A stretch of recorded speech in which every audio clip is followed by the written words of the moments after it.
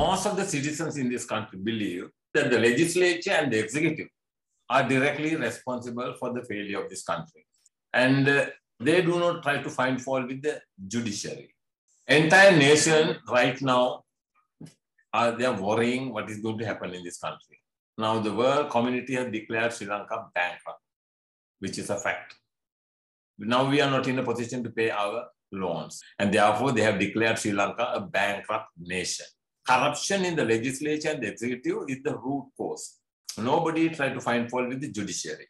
But I absolutely disagree. The real reason for all this failure is the judiciary in this country. If the judiciary has fearlessly upheld the rule of law, this would never have happened. I will give you a series of examples. And most of the citizens of this country is unaware of exactly what went wrong with the judiciary. Right now, the judiciary of the Republic of Sri Lanka is under the firm grip of the legislature and the executive. Executive president appoints the judges to the Court of Appeal and the Supreme Court.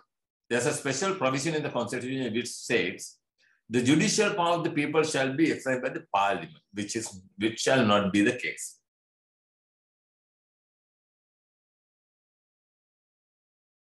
Judicial power of the people should have been exercised directly by the judiciary.